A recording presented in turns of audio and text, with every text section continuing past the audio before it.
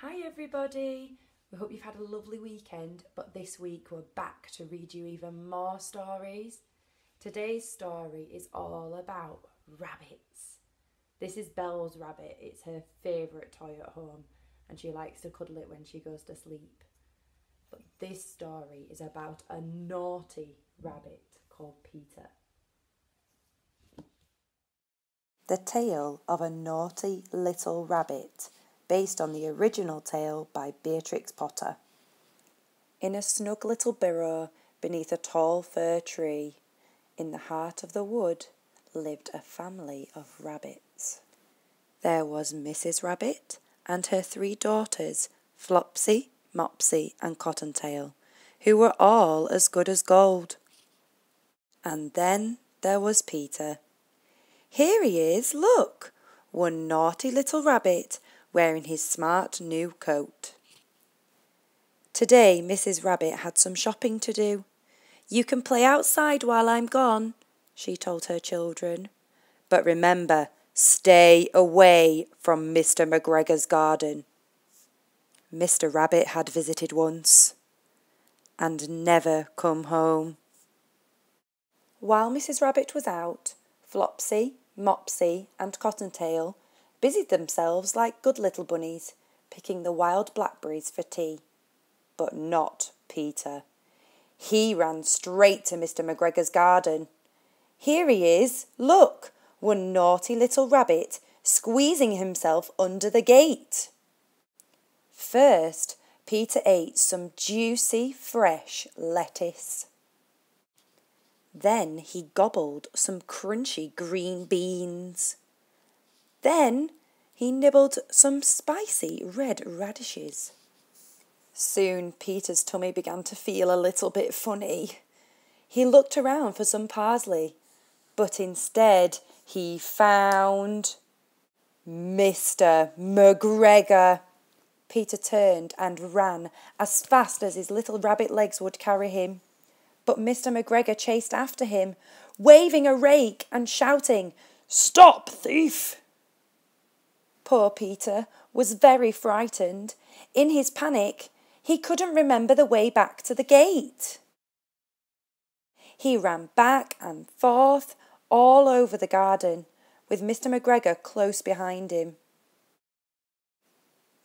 Here he is, look, one naughty little rabbit running for his life.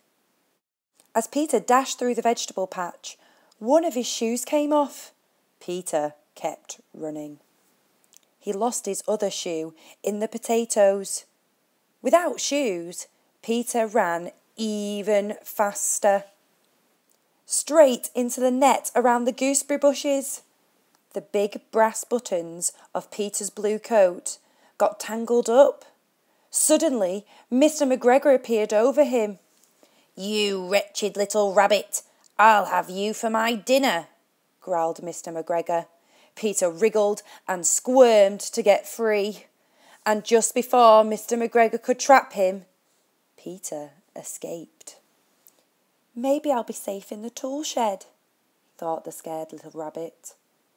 A big green watering can seemed like the perfect hiding place, until Peter discovered how much water there was inside.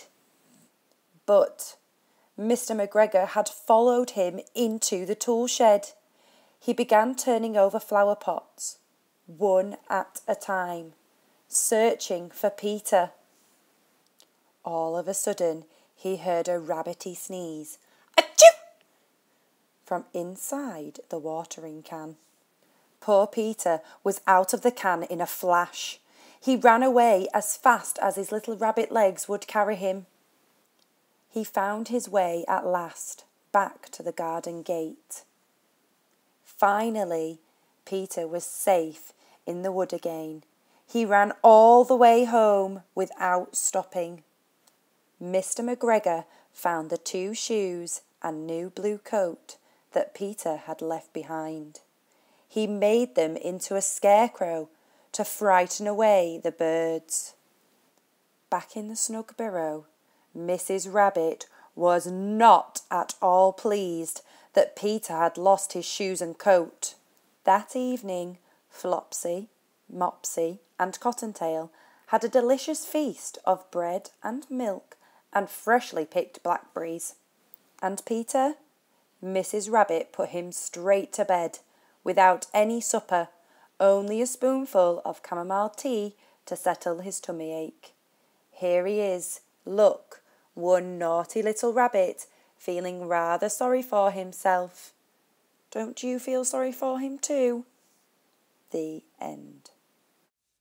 Shh, Belle's sleeping.